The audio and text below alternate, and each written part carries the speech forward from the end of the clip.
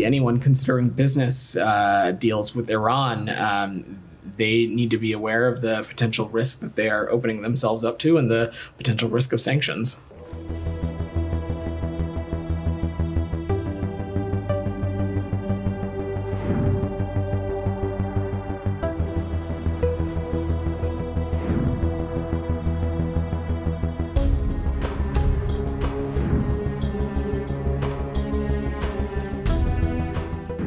Anyone considering business deals with Iran, they need to be aware of the potential risk that they are opening themselves up to and the potential risk of sanctions.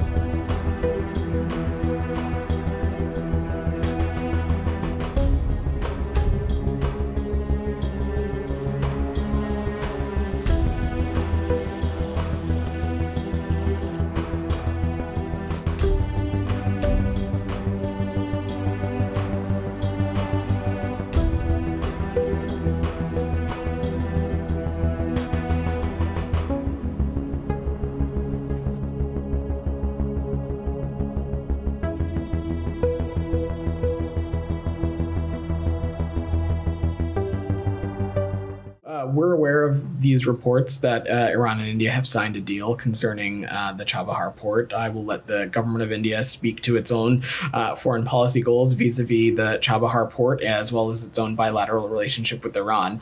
I will just say, as it relates to the United States, U.S. sanctions on Iran remain in place and will continue to enforce them. Does that mean including against Indian firms potentially?